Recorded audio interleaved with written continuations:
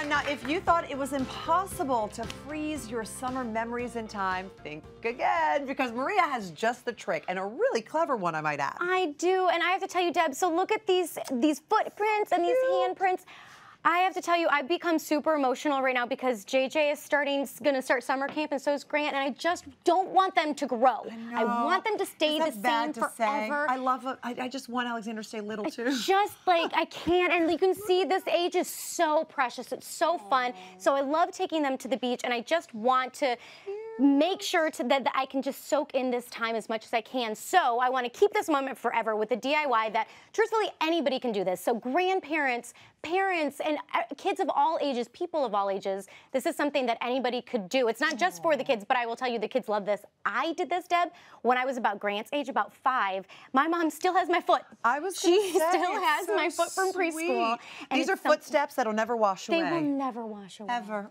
And handprints. So how do we get started? What do we do? Okay, so this is really, really fun. This is just, you start with a frame. So when you get your frame just at the craft supply store, you want to go for one that's a little bit thicker, like a shadow box type frame, at least 1/2 inch. Okay. And so what I do, so it comes apart, you can see all like this. These are all your pieces. All right. What you need, I have one already here, because what I actually ended up doing was lining it with some tape. And so that is going to be how we get it in and out of the frame. Oh, got it. And it gives you a little bit more of an ability to make it a little bit more perfect. Okay. So I take the back of the frame and I pop it in, because this is creating my base. Okay. So this is a really fun part then. This is, of course, something you can have the kids do. You dump in your sand. So you get some sand from your last beach trip? Exactly, and you just pop it in, and you can see for something like this, you don't even need a ton of it. So you have us here. And you could probably also buy that sand from the hardware store. Yes, if you wanted to just do this as a craft and not necessarily something from the beach, you definitely could. All right. And the trick is you want it to be sort of damp. Why is that important? Because we are going to actually do our handprints in there, and you want it to leave the impression in there. Got it. So what I do, you don't want to pack this too tight, but you do want it to be even. And you use the glass. That's nice. You use the glass, and then I kind of go in, smooth it out. And I like that's very clever that you thought of these little suction cups, and they're really inexpensive. You can get them just about anywhere. So you get that just like that. Okay. And what I would do then is you take your hand and you do your handprint. So you don't want to pack it so hard that you can't push the sand down, because you want to be able to have handprint. And you don't want the sand around it too perfectly either, because the whole idea is that you did it at the beach. Exactly. And then you add your little decorations, shells if you that want. you may have collected. So what's cool about So what's cool about this step is that you could actually do the impression, and it'll keep the shape of that, or you just pop it in there like that, or like this. Or even the other way. Yeah, or the other way. Yeah, exactly. All right, now that's not going to stay on its own. We have to set it. And I see here on the table, you're using something called plaster of Paris. Yeah, so plaster of Paris is really, really cool. It comes in a big tub like this, and it's a powder. So you want to make sure that you work in a well-ventilated area, and you want to work on a covered surface. And this is gonna happen quickly. So you have to be committed as well. So you want to make sure to mix carefully, because it will kind of puff up quickly. So exactly. So you could potentially wear a mask, but if you're outside, you should generally be okay. But it mixes up, and ultimately what you're looking for is something that's like pancake batter. And that's what it looks like here. So I have a big tub here. You could use a plastic bin or something like that as well. And it hardens pretty fast. It hardens pretty fast. So this is what I'm going to do.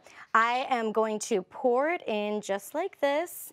And as you can see, what I do after this then is it's like you're making a sand cake. I am making a sand cake. And after this, what you do, I'm going to take this guy right here and smooth it out. Okay? So you definitely want to make sure you do this in a careful way so that you don't ruin your little handprint that you already did. Or your footprint. And how long will we let this set? So because it is the summer weather, it should actually be pretty quick. It's almost like maybe an hour or something like that. But I would err on the side of caution. Leave it as long as you basically can. And usually, because I have one here, you can feel it. You want to make sure that it's kind of just really set. And ultimately, too, you kind of push down here. To crack it out. And it'll come out. So, Deb, what's I'm cool pretty sure plaster of Paris is what we used in school when we did our handprints, wasn't it? Exactly. I did this as a kid, like I said, and that's why you it's like you have to do this as a kid, because then you have your handprint here, and I have a little brother brush here that you can use, and there you go. You have this. Now, what about the freeform ones? Because I like aren't these those over fun? here too. That's kind of like the ones we did in school. Those are the ones we did in school. Yeah. So if you didn't want to make it into like the kind of this perfect frame like this, and even like glue it back into the frame like I did over there, you could just have a pile of sand like we have here, do this, and just put your handprint in. I would do a much bigger pile. And then just pour the plaster into here and just do the handprint. So just on a pan? Just on, yeah, you could just do a have, big pile of cardboard, sand, push your hand in, and just do the plaster in that shape, and then you're good to go. Make sure it's set, and you'll be able to just lift it off, and you'll be, when it dries. You have your memories in your little bitty hands forever. So guess what? Then they will stay little forever. At least in plaster. For full instructions, visit HallmarkChannel.com. Not them fully, just their handprints. I know, just or their footprints. Footprints are always so cute.